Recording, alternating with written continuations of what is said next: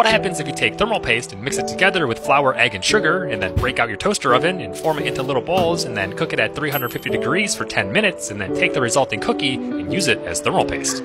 I'm glad you asked. Let's find out.